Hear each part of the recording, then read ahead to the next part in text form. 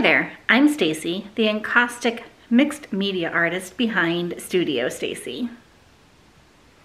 Today is going to be a little bit more of a businessy type of video, if you will. I am planning for 2022 since it's still relatively the beginning of the year. So no painting video today, but I still think whether you run a small artsy business, a small business, or just want to plan for a future event, whether it be a trip or remodeling a house, things like that, I think there's going to be some takeaways in the video that hopefully you will enjoy. So if you are like me and don't do well with goals, I never have, I might probably never will, this video could possibly be for you. I feel too much pressure if I set a goal, like I want to make this much money, or I want to paint this many paintings, or I want to do this thing, and it's just my personality. I don't do well under that pressure, especially if I'm adding the pressure to myself. I do that enough without having to set goals. So instead, how I plan for my new year is I pick out like key things that I definitely want to do in the new year or in the upcoming months. So basically I try to pick like maybe 4 or 5 big items, kind of not goals, but big things I want to accomplish. And I think if you pick like 4 or 5, even 3 big items, depending on what they are, even like if you're going on a trip, you pick like 3 things you want to see, or if you're going to be remodeling your house, you pick maybe 2 different decorating ideas, or kind of the big key points that you definitely want to get in that room, or the big key points that you definitely want to see on that trip. And then you can really start to narrow down from there. And that is my kind of goal setting, planning tip. And the other thing I want to touch on is, I know I said earlier I don't like to set goals, and while these may sound like goals, and they probably in fact are goals, I feel better by saying they're not goals and I'm just planning for the year, because I like to plan. I'm a planner. So I find planning is an easier thing for me to try to accomplish than setting a big lofty goal, even though these may actually be big lofty goals. If you're a small business owner or an artist, to me, I feel it's really hard because some things are just out of our control to set sales goals. I know that some people really thrive and do well with these. I don't. To be completely honest, I actually don't even like selling things, if you will. I like making art, and that's why I got into art, was just to make art. Now, to make a living, you obviously have to sell art. But I think it's really hard to set a sales goal, at least it is for me, because it's dependent on so many things. Like the past couple years, shows have been canceled. That affects things, and that is completely out of your control. And it's also completely out of your control what people may or may not like, if they, resonate with the painting or don't. That is completely out of your control. And also how much money people have, what their budget is to buy art, is completely out of your control. So I just feel better not setting these sales goals, because these things are not in my control. And they're really hard, I think, when things aren't in your control. It's easy to get down on yourself if you don't make that sales goal or don't sell that many paintings. So I would rather set goals a little bit like what is in my control. Like I can release a collection. That's within my control to a certain extent. Obviously things can happen and a collection may or may not get released. But it's within my control to release that collection versus saying I want to sell X amount of paintings out of that collection. I hope that makes sense. And I hope if you are an artist or a small business owner and you don't like setting goals, maybe this helps to take a little bit of the pressure off. So this year, my 5 things are 2 art shows, 2 collection releases, and a big studio cleaning out / art sale. And then once I have those kind of big items picked out, kind of thought through a little bit, I write them down and then I start putting them into my calendar, into the year, spacing them out so I make sure I have plenty of time in between each event or each thing I want to accomplish. Okay, and I find it easier to work in quarters. So I break my year out in quarters and I print out, these are just templates that I have found in a Word document. And so I printed out some paper calendars to then jot down and kind of sketch out what the year may look like. I find it helpful to have paper to like visualize what my year is going to look like. So I print these calendars out. Now, if you're definitely more of a digital person, there's no need to print these out, but I print them out and then I digitalize them on the computer, which I'll show you in a bit. Last year, I hung a huge calendar back there on the doors, on the other side of my studio doors when you first enter into the studio. And I didn't use it that much. So this year I'm not going to do that. I just printed these out for a visual reference, and then I'll keep them into my business folder here to go back and to refer to, but I'm gonna eventually put them into the computer. So I start out with this paper calendar and I pencil in or mark in all of any important dates. Obviously the holidays are already on these calendars, so that was nice, easy. And then I fill in, like if we have any set travel plans or if I know we have any major trips coming up, any major events, I put those into. This year, we don't have anything scheduled as of now, but if I knew of something coming up, I would definitely stick that in here. And then I block in the different other events that I want to do and then kind of take a look at the calendar and make sure that there's a lot of flexibility in there. I've learned a lot in this small business world that you need flexibility. Flexibility is important. And so I try to block in plenty of time, or what I think is going to be plenty of time for each event and to get ready for each event. I use just Post-it notes and some handmade washi tape that I've had for years to organize my paper calendar and get the dates down. After I get these calendars tentatively laid out, I take a step back and I look at them just to make sure nothing is too close together. I try, in theory, to have one, tops 2 things every quarter, any 2 like major things every quarter. So the nice thing about this washi tape and or sticky notes is that you can easily remove it and move it around and you know, just kind of take a look as things go. And also I can change it throughout the year. It's a pretty flexible system. Once I have all of those big items down, I start kind of breaking them down in the different tasks I need to do. What's coming at Studio Stacy?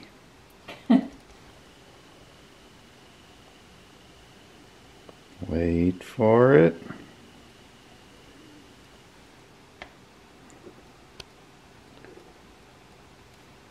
Yay! In case you missed that, yes, there is a sale. Yes, it is actually happening right now. If you are interested in it, go sign up for my newsletter. I'll link it down below. And you can still get the discount coupon code for the big sale. It's everything on sale on my website, so it's a big discount. And like I said, if you're interested, I'll put the newsletter sign up down below. Now all of the kind of big ideas are ironed out a bit. I transfer everything to the computer. I use a program called Trello. If you've been here for a while, you know I love this program. I also use it for some personal things like meal planning. It works out really nicely for that. But let me go into here, marketing calendar.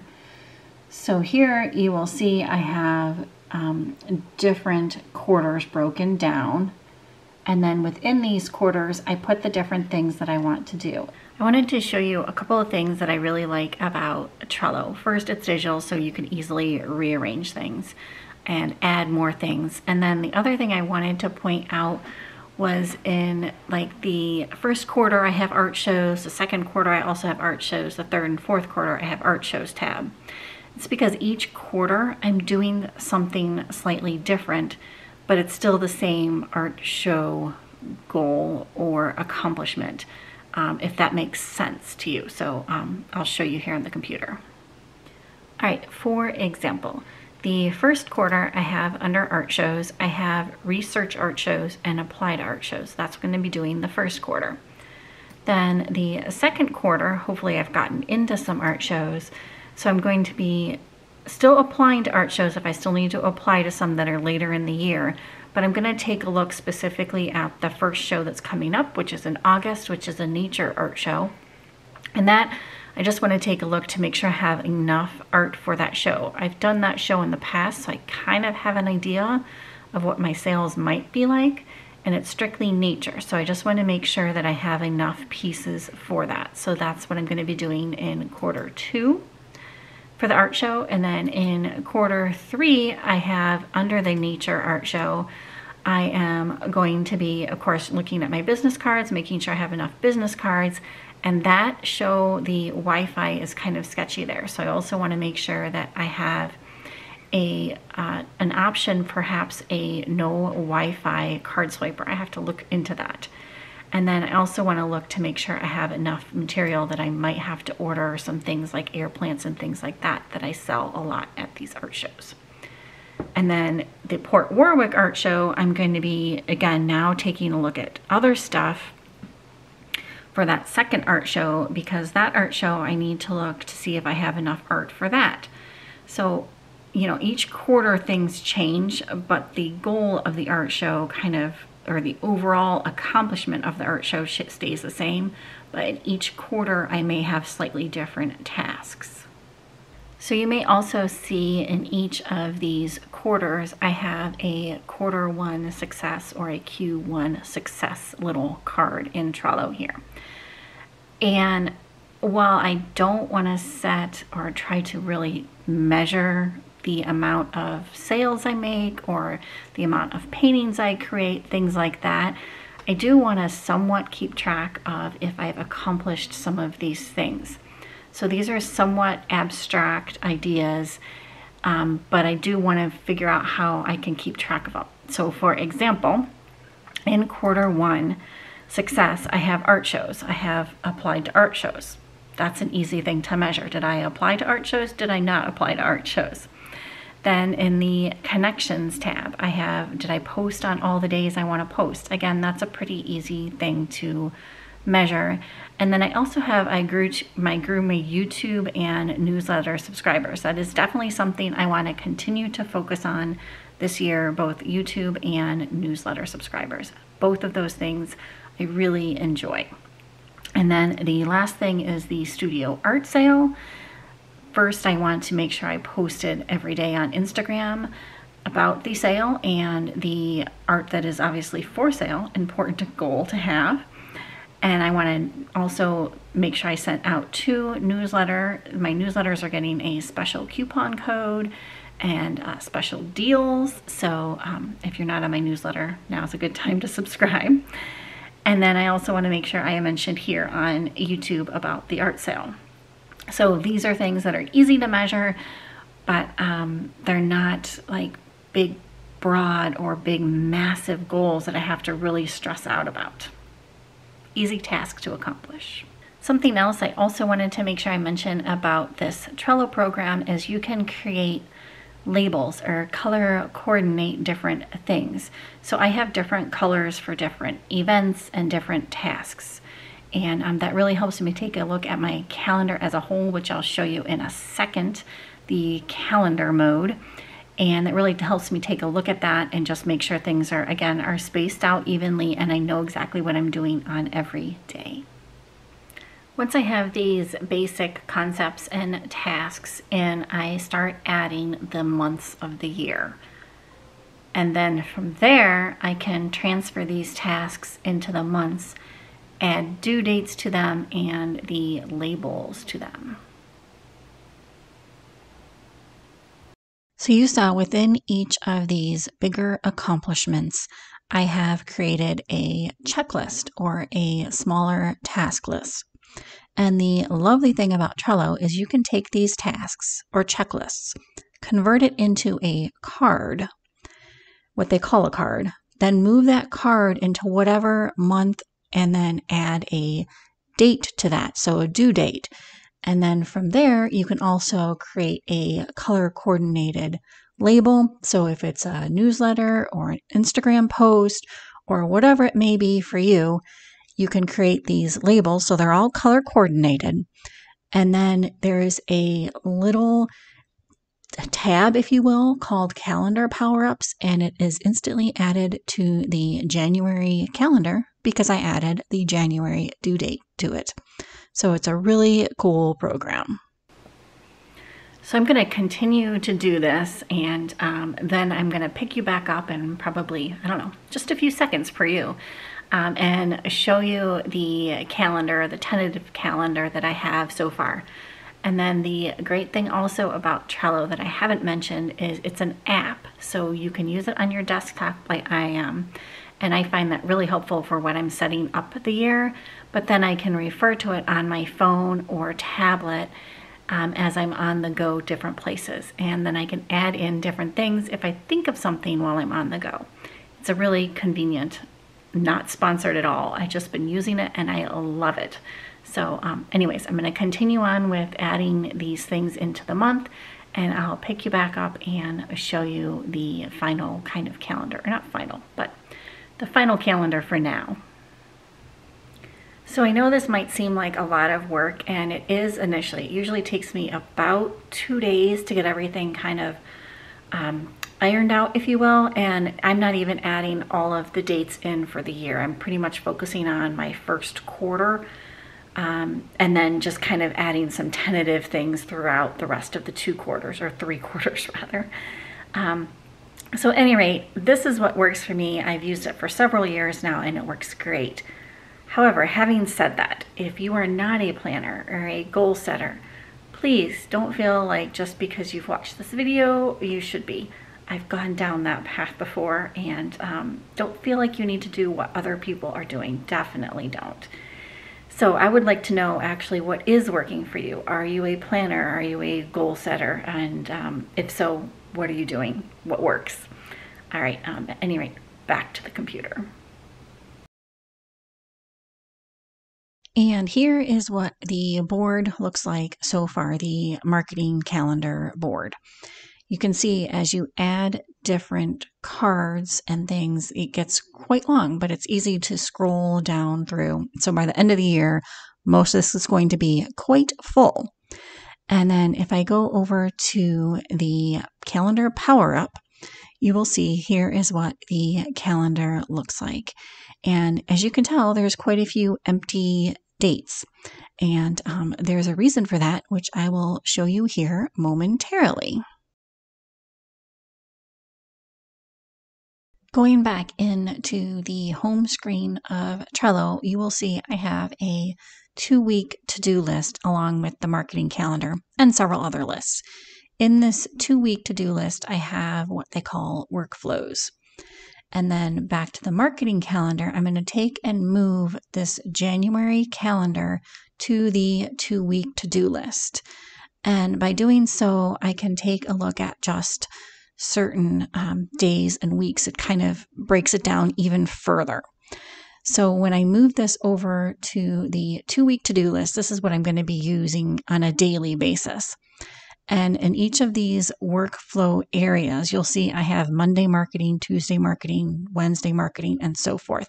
And each day I have a different task that I want to do. Pretty much every Monday I do these things and so forth. So then I can set to-do dates on these. Each Monday, Monday marketing is due. So when I go into the calendar power-up mode from my 2-week to-do list, you will see this Monday marketing tab right here. And so I know on the 10th, this is what my plan is to do. So it's kind of another way just to break this down even further. Again, I love the program. I hope you enjoyed this little planning video and you got something out of it. If you did, you know what to do. Thumbs up, please. It really does help me out. If you aren't subscribed, consider subscribing. I have a lot more painting videos to come. Thanks again for coming along. We'll see you soon. Bye for now.